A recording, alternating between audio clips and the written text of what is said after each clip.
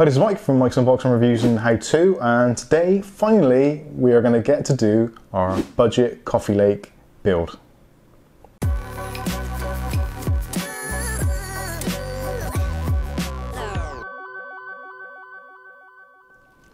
Okay, so we've assembled the parts over the last series of videos. You've probably seen if you've subscribed, and if you haven't, click on the subscribe button, click on the chime icon, and you will get notified of all the latest videos. Well, hopefully, if YouTube actually likes me, because I think they hate me at the moment, but that's another story. But anyway, this is where we've got to. So we've assembled all our parts, we've assembled most of them onto the motherboard already, so now we're ready to put all this into a case and get a system up and running. Now you'll probably notice over here is the Cooler Master Masterbox Lite 3.1, which has been the absolute bane of my life for a long time. I was trying to use it with the Ryzen 2200G in combination with the GTX1050, and simply it just could not cope with the heat and the build-up of the thermal waste inside the chassis. So that was what led me to try and build a low wattage, low TDP system so I can actually use this case and hopefully use it in a quiet manner so I can use it as a media PC in my living room and also use it for a little bit of light gaming as well. So let's go quickly through the parts again, just in case you've missed any of the previous part of this series, so you can understand the reasoning behind the decisions and what the items are. So we've covered the case. So next we've got the Arctic Cooling Freezer 33, which is a fantastic cooler. Now if you've watched one of the unboxing videos or installation videos, you'll see why it's so good. Essentially this has been chosen because if the system's under 40 degrees on the CPU, then the fan will basically stop and it will use passive cooling technology from the tower to keep the system cool. So like I said, this is going to be used as a media type PC in my living room, so I want to try and keep noise down to an absolute minimum, and when it's idling or doing very light tasks, hopefully the fan should hardly be spinning at all. Having said that, even if it does spin at full speed, it still is a very quiet cooler, so that is the reason we've chosen the Arctic Freezer 33. Underneath that we've got the AIGO R3 RGB light kit. So in there is 3 RGB fans which we'll be putting in the case. Now the PC itself is going to actually be probably hidden behind the TV, so you're not going to see a great deal of it. But with the R3 you've got the option of having the lights on or off or cycling through RGB colours. So if the light becomes distracting I can turn them off, but if I want to see if the PC is actually on, there'll be a nice glow behind the system, rather behind the TV, so I can see that it is actually on. And also, if I decide not to put it behind the TV, and I decide to put it maybe behind me in the studio here, then at least it'll have a nice illumination. And also, the AIGO fans are actually quite good, and will do a good job in keeping the system pretty cool. Moving down to the processor, so we've got the Intel Pentium GOLD G5400. Now that is probably the best CPU for this task. It's quite a high clock speed. It's got 4 threads, but 2 physical cores, and it's only a 58 watt part, so it's not going to use up a great deal of power. And the power supply that we've chosen, which isn't on display here because it's an older power supply, is an older Novatech, I think it's called a Novatech Power Base or Power Box 400. So it's a semi-modular power supply. But it doesn't have the required 8-pin connector for modern motherboards, and it doesn't have the 8-pin connector for newer graphics cards. So it's not a lot of use to me for anything else, so I thought I'd use it in this build to try and make use of some of the older parts. A bit of recycling, or upcycling, whichever way you want to look at it. Okay, so motherboard wise, we've got the ASRock H310M HDV / M.2. Now this board is a great budget board. Again, it supports all the Coffee Lake chips. It's got pretty much all the features you'd expect from a board at the budget end, but also a few nice features as well, like extra fan headers, and it's a very nice glossy kind of, I suppose it's like a graphite black motherboard. So with the side window in the case, with the illumination inside, it's going to be nice to see a motherboard in there which isn't like a horrible colour or anything. It's quite neutral, so it's going to fit into the build really well. And also, if I feel like upgrading this at a later date to a better i5 or an i7 even, then this board will support it quite happily. So that's the motherboard. The RAM, we're using Corsair Vengeance, which is 2133. Now the CPU only supports a maximum of 2400 DDR speeds anyway, so the 2133, although a little bit slower than what it could possibly use, it was very cheap. I got it as a bargain, so as part of this budget build, it's going to be included. So the last part is the Zotac GTX1050Ti. Now we're using that again because this is the mini version. It's got a large fan on a very good heatsink. Doesn't require any extra power apart from what it can draw from the PCI Express slot. So it's going to be cool, quiet, efficient, and also suitable for some gaming should I feel the need if I don't want to watch movies. So this, in my mind, is the sort of building block of a really nice general use PC with the ability to play some games at reasonably good resolutions. 1080p gaming on the Zotac 1050 Ti isn't going to be a problem. I may have to reduce some of the settings from high to medium, etc. But again, should be a fantastic building block. And again, if I want to upgrade it at a later date, I can do. It's got PCI Express 3.0 on the board, so I can put in there pretty much anything I want. I may have to change the power supply, etc. But other than that, it's a very good foundation for starting a build. So that's the items introduced. So the best thing to do now is get on and build the thing.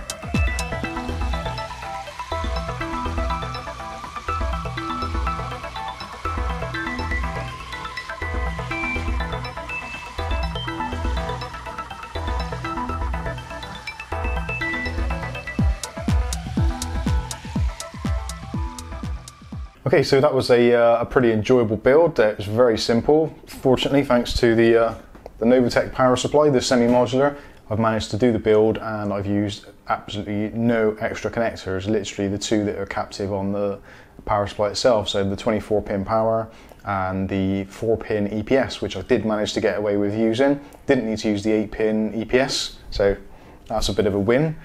Yeah, all in all, really good. I've taken the drive tray from the front of the case, so that's made it have a little bit more room, and also reduced the blocked airflow from the front two fans. Now, from the previous B-roll that you've been looking at, you've probably noticed that the PC that is behind me, which is the same one, has different colour fans in now. In fact, has different fans altogether. Now, reason being, the AIGO R3, we put them in there, and they looked really nice, and as you probably tell from the B-roll, looked okay. But the lack of control over the speed of the fans was a real no-no, and because we're trying to make this PC as quiet as we can, the lack of control was just, couldn't do it. So took those out and reverted back to the AsiaHorse UAV fans, which are plugged in on the 3-pin connectors and 4-pin connectors on the motherboard. Now the Arctic cooling coming to its own there. So I don't know if you've seen the previous videos, but I mentioned with the Freezer 33, it's got the extra connector on the fan, so you can do PWM sharing. So I plugged in an additional fan for the rear onto that, and the other two fans are directly connected, each to their own PWM header at the front of the board, so all three fans have got complete control, which is fantastic. And also means I can have a play with it at a later date and try and reduce the noise if necessary. But at the moment, it's not very loud, and to be honest with you, the loudest thing in there is probably that Novatech power supply. It is getting on a little bit, so it might be the bearings are going in the fan, but other than that, it's a pretty good system overall. Now, one thing I didn't mention in the intro was the hard drive, or the choice of hard drive. That was the Western Digital Green. This is a SATA M.2 drive, not a NVMe or anything like that, just a nice cheap and cheerful drive. That cost me about £40. So it's probably a good time to discuss price actually. So price wise, we're looking at 140 for the graphics card, 25 for the cooler,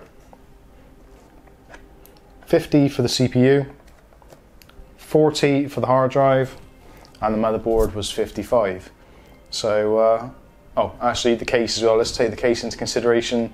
The chassis originally was £35, and the power supply, the Novatech power supply, would have been in the region of about £25 also at the time when I bought it.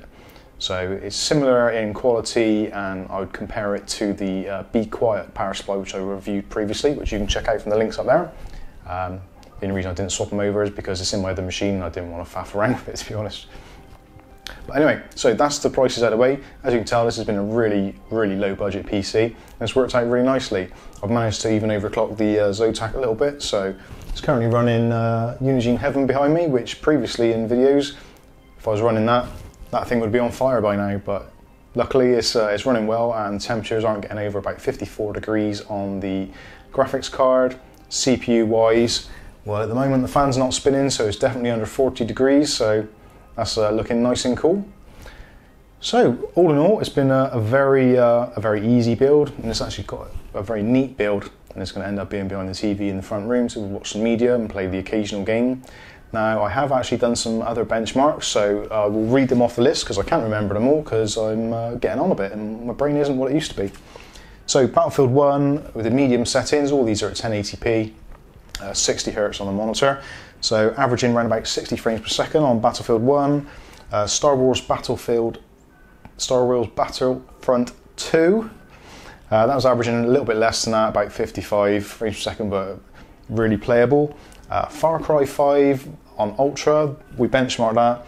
Now minimums went down to about 30 frames per second, which is kind of borderline, but the average was about 46, so definitely very playable. You could tweak the settings, reduce them down a bit to get your frames per second up a bit. Forza 7, now we tested that on Ultra settings, and we got about 65 frames per second as an average. And that was a very similar thing in GTA 5 actually on the very high preset. The benchmark on that, we are averaging around about 70 frames per second. Lows dipped to 36 or 37 thereabouts. So still playable. Anything over 30 frames per second in my opinion is playable because that's what most consoles are locked to. Obviously you expect a little bit more from your PC gaming, but anything over 30 I'm happy with. The closer to 60 the better, but hey, there you go. Overwatch, really popular title, that was averaging about 75 on Ultra. Assassin's Creed, now that's quite a new game, it's actually quite taxing for this type of graphics card. That was probably the worst one of the lot actually. That was minimums again around about 30, dipped under 29 once or twice, but I would say an average of about 30. lows of about 30, and the average was around about 45 frames per second. So that one was actually quite taxing. PUBG, another really popular title. With that, we were getting around about 60 frames per second on average, and that was on the medium preset. That takes us to the end, and with Rise of the Tomb Raider, so again another popular title, slightly older title. That one actually was really taxing in the benchmark. I've seen lows as low as 20 frames per second, which is not playable in my opinion. But the average overall was 60, so as long as you don't mind dealing with a few frame drops, then this setup will do pretty well. So that pretty much wraps up this video.